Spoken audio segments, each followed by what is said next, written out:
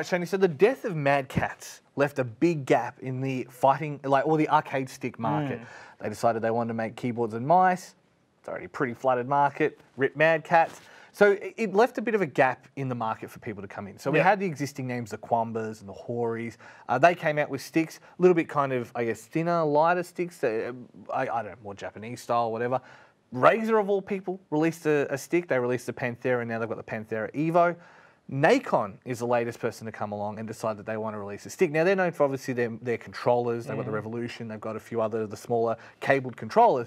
And that's more their domain. So they decided to come into the fighting stick market. And to be fair to them, like, it's a pretty good stick. Like, for a first cab off the rank. For a first cab off the rank, it is a fairly good stick. But coming into it, the first thing you've got to know is it's not a budget stick. So you are getting quality a lot with this stick. You are getting all your, your nice, maybe not Samuel, maybe Hayabusa buttons or whatever. But like, you're getting a high quality product, and everything about this stick is fairly high quality. There's a few issues here and there, but still, it actually comes out pretty nice. Well, let's go into it so we can give people a better idea, a better understanding of what we're talking about. So, like you say, the first thing you do notice is it is big. It's thick. It has a density. It has a weight to it that some of, especially again, the Japanese ones, the Chinese ones, don't have. Yeah. So honestly, I do enjoy the tactile weight of it. It just helps that mashing your buttons. If you are that weird mashing style, if you are like that, you won't be having any actual movement of your... It's built solidly. Yeah, so even if you've got it on your lap and stuff, it will probably stay there when you're actually playing with it, vigorously. Vigorously, it's probably the right way. Playing with the stick vigorously, Yeah. But other than that, there's a few other things that you should know about the stick. Customization? Yes. Let's start with there. So that is a thing. So we mentioned, of course, that the Panthera has this ability as well. You can just pop it straight open and it does this. So very similarly, the Nacon has those abilities as well. So it's got a few of the small tools that you need for, if you want to change your stick to your Korean-style top hat. But nobody wants to. Some people like Korean sticks, man. Yeah. Other things you've got, you've got your screwdriver, but it's a hex drive. The magic key. This tool is very handy. Yeah, Shane wants to steal it just to have in our assorted box of tools. So yeah, if you do need to change your pieces here and there, you can change your shaft and everything like that. Wow, man, this one's way more blue than the last week. Other stuff you can do with some of the tools. And this is probably, I would say, the main thing that separates it is the ability to unscrew that bad boy, take off the faceplate and take off your perspex and change your art. Yeah, and that is such a throwback. We were discussing it earlier. It's like iPhones and stuff. A lot of the sticks have. They've got either art, so you buy like the Dragon Ball Panthera, for example, or you buy a thing, and it's the standards color. It's a standard thing. Yeah.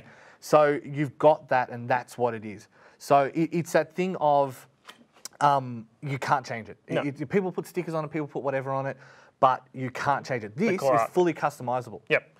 So that's probably one of the biggest great things about it. Other than that, you've got a fair amount of space in here. So if you want to keep some stuff in here and stuff, it should be all fine too.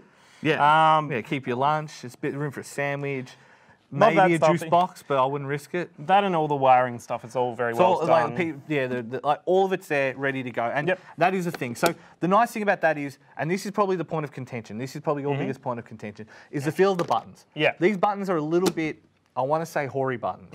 They're still Samurai. I'm pretty sure the mechanism is Samurai. And all I believe so, yeah. The stick feels nice. We haven't broken it in. But the buttons are a bit Hori. And I don't So by Hori, we mean more like it's fairly They're shallow deep. presses? Yeah, the press itself is shallow, but you do go a fair way down. Yeah. It's a fairly loud, clicky sound. So if you do like to make a fair amount of noise with your buttons, that can sometimes throw off your opponents if you do like that kind of stuff. Just clackety, clackety, clackety, clack. But you can also, if opponents do like to listen to your inputs, whatever. There is those the kind of things if you want to worry about. It's more about tactile feel. And that is one of those tactile things. But again, because it's so customizable, you can pull the whole assembly out, change the button the whole way through to the switch. You know what I mean? So again, it has that customization, which a lot of people will appreciate with it. Like we've discussed, though, you prefer that kind of the heavier ones that come standard with the Panthera. Yeah. But it's not that hard to jump on the old eBay, swap them over. Yeah, exactly. If that's your thought process. The other thing you've got your buttons on the side, so you've got all your start select, your home buttons all on the side, even your touchpad with the, you know, soul caliper stick. Yeah, that's some things with other sticks not having that, and then you can't actually get out of the button test menu. Yeah, nice. Yeah, but the one big thing that it does have that is not necessarily unique to this, but is very handy, is the fact that it has a PC mode. Like straight away, you just switch the thing over, and it works on PC. So the Panthera doesn't exactly have that, but they have drivers installed when you download, and you can play it on PC. It's all fine.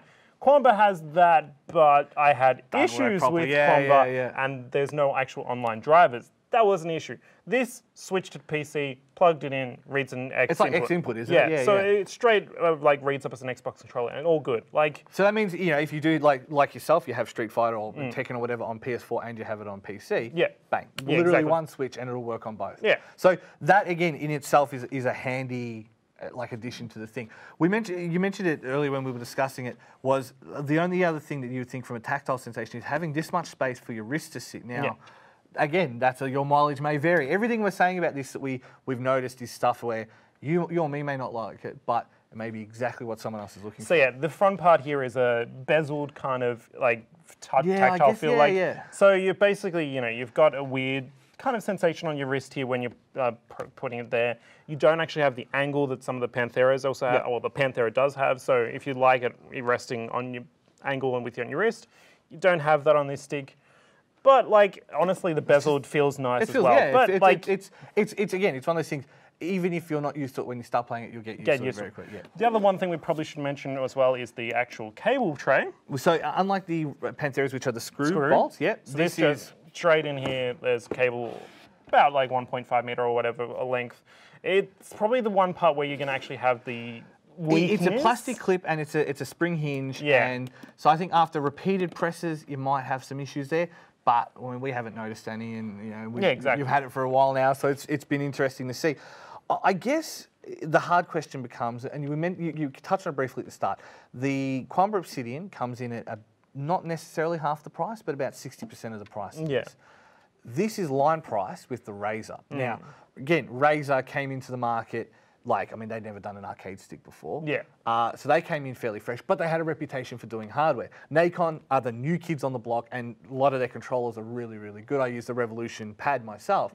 So it's going to be tough for them to breach that market and sit at that price range. I worry whether being line priced with the Razer will hurt them a little bit. It may be a weakness there, but that said, it's still a fairly high quality stick. And a lot of this stuff that you find that, you know, or maybe it's your first kind of try-and stick, there's none of those issues there. No. So yeah, this isn't like the Venom, where it was very much a budget stick, and as a result, it was great for a budget stick, but it was a budget stick. Yeah. This is solid. It's got all the bits you need. If you want to learn how to play with it and fix your stick and, you know, all those things, it's all there ready to go. So it's a different value proposition. Yeah. So honestly, it's probably more tactile feel. If you like this kind of tactile feel, it's definitely a good stick. If you like the Razer, maybe just go there. But at the same time, you wouldn't be hard pressed if this is what you ended up with.